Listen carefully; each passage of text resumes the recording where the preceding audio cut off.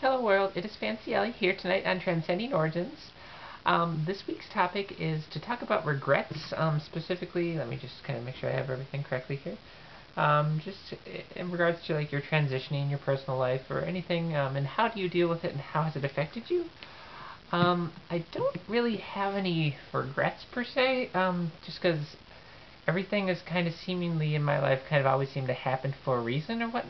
I mean, there hasn't really been anything that's like I've looked back on and be like, wow, I don't understand why that happened that way.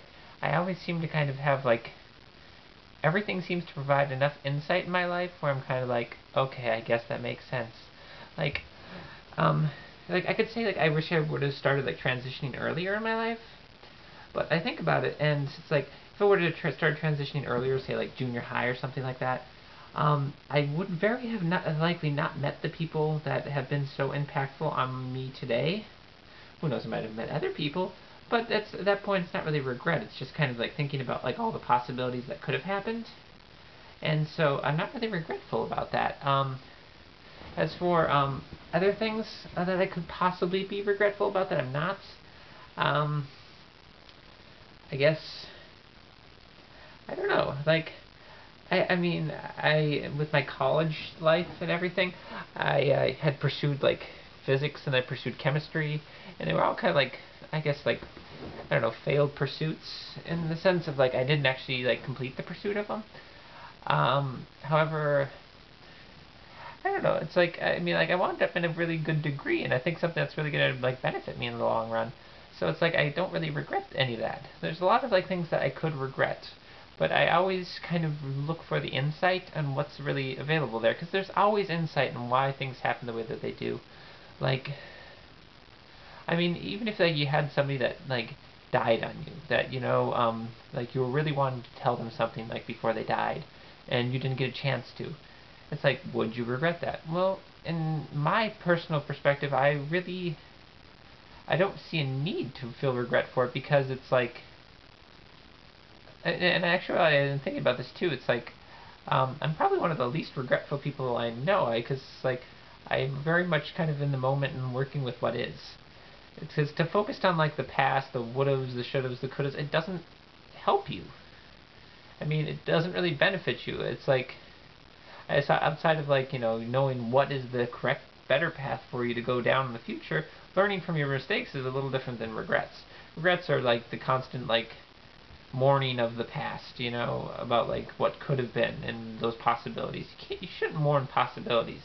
If you mourn possibilities, you could be like regretful for every little damn thing.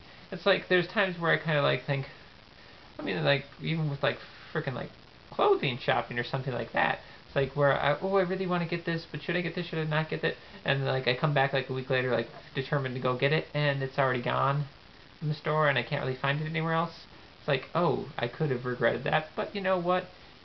It just kind of lets me save some more money for like future intents of whatever I want to get, and most of the time I don't really have free money to go clothing shopping anyway, so it probably would have been money that I didn't really have to spend. It's like I mean, this really is the kind of like the same with like everything in my life. I don't really regret anything because there's always the I'm not going to base my life on possibilities. I'm going to base my life on determination and how closely do I come to my determinations. Like if I really, really, really actively pursue something and it doesn't succeed, I'm feeling a little bit frustrated, but I try to look at like why it didn't and not so much like, oh drat, it didn't, life sucks. It's like, no, how do we make this work for future and why did it happen the way it did? It's a matter of practicality and a matter of sanity because you can really kind of like go insane if you don't really follow through.